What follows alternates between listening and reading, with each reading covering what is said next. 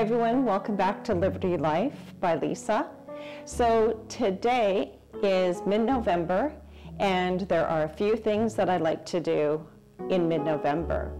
One, my husband puts up the Christmas lights, and although we don't turn them on, at least they're up before any snow falls. Usually in the lower mainland in Vancouver, BC here, we don't see snow quite yet, if we do get snow. So before the temperatures drop too much, he likes to get up and put those lights on. Number two, I get wrapping supplies, gift cards, I buy those. Most years I have always put out a Christmas card with a newsletter, and I've been doing that since my kids were little.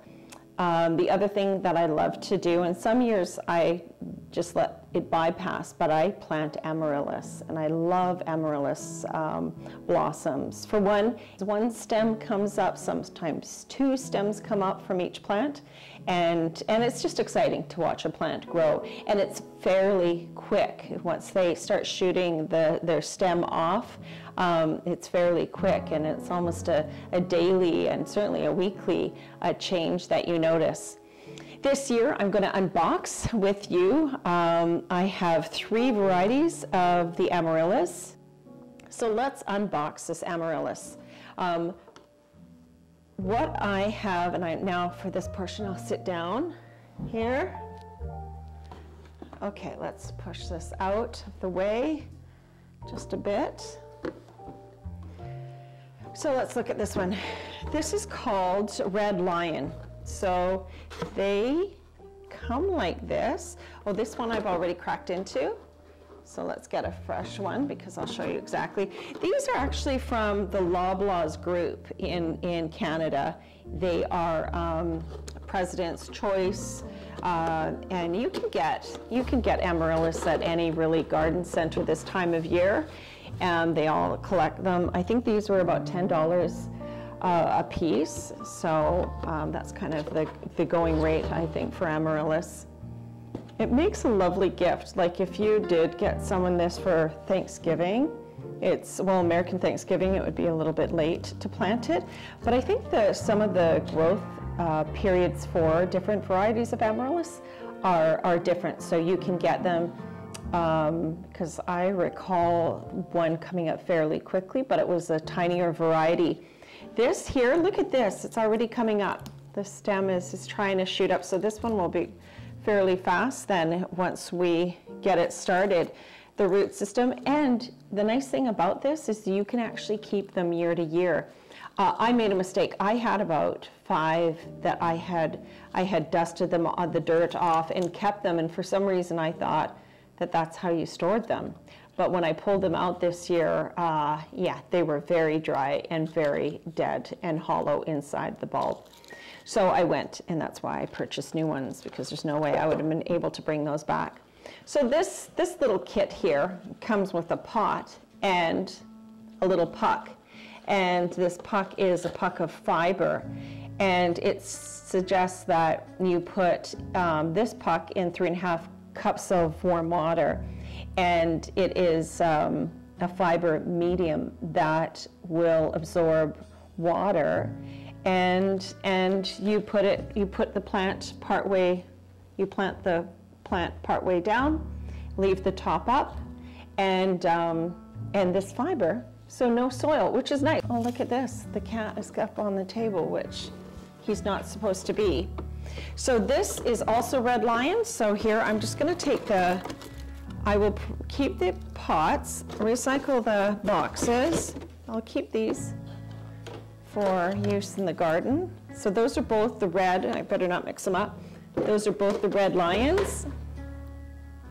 This is beautiful, it's called Minerva. And just, it's got a beautiful white center, so it's slightly, and then variegated with a red edge, which is so pretty. So Red Lions there, and this one, Minerva.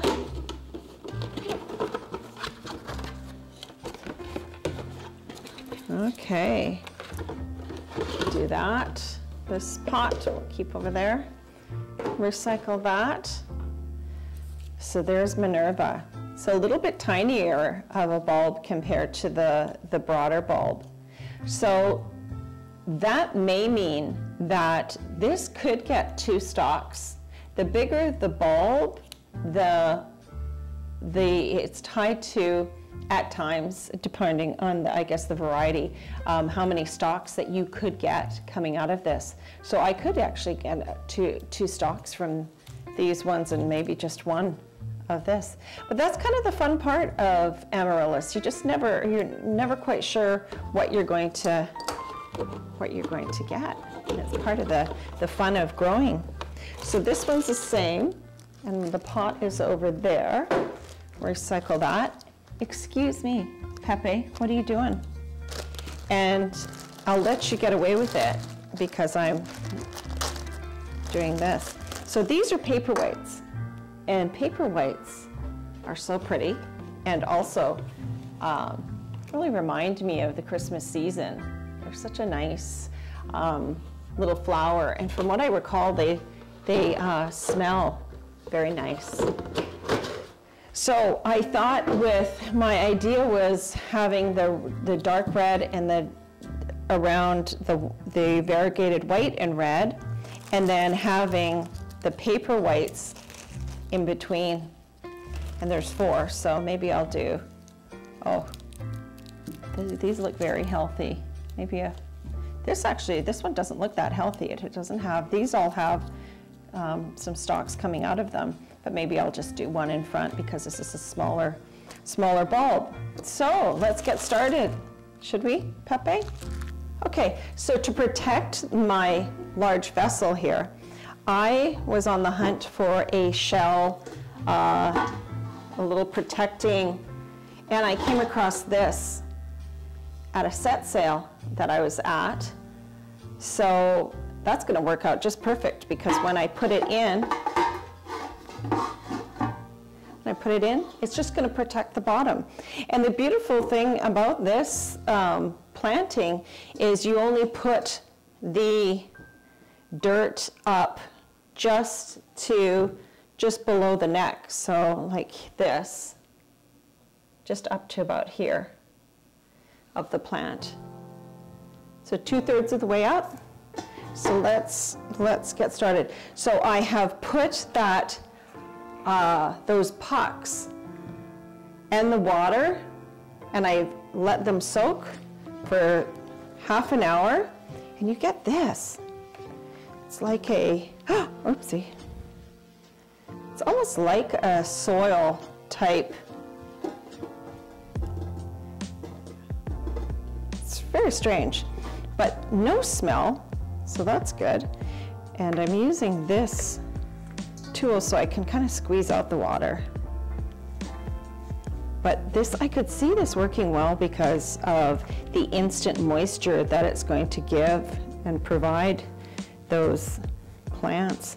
Okay, so I've just put a bottom down protector, right, I've kind of just laid it down. Maybe I'll bring over my iPhone to show what I've done so far. There we go. See? Yeah, that should be good. I'm so excited. Oh, well, this worked out well because I just put that extra Paperwhite in the center, which is going to be pretty. And if they get too tall, what I'm going to do is I'm going to put a beautiful black satin or white satin ribbon around, depending on, I think, or maybe white satin. I usually do the dining room in kind of a winter white, snow, crystals kind of theme, the white and the gray and crystal, because it is kind of a white and gray already, so it just kind of adds. And I put crystals on the dining room window, which I'll show you this year, is Pepe. What are you doing? Don't. He's a brat. He's a brat. Okay, so that is planted. So, and what I think I'm going to do is I will, on Instagram, I'll show you, I'll maybe do in my story every Monday or something, I'll do a update, which would be kind of fun. So to make this look quite beautiful, you put some forest moss, French moss, whatever.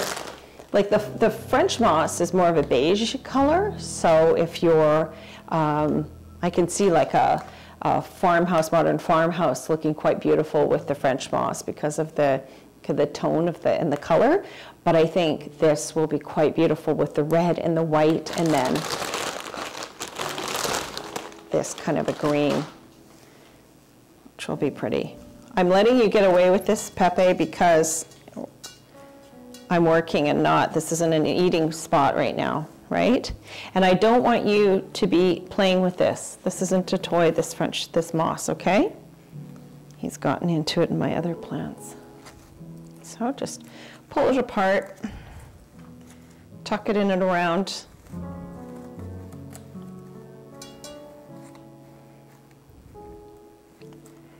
Okay, just loosen it because it's packaged for shipping, but you want to loosen it to make it look quite nice. There you have it. And maybe I'll just put a little bit more on. Okay, that's it for this video.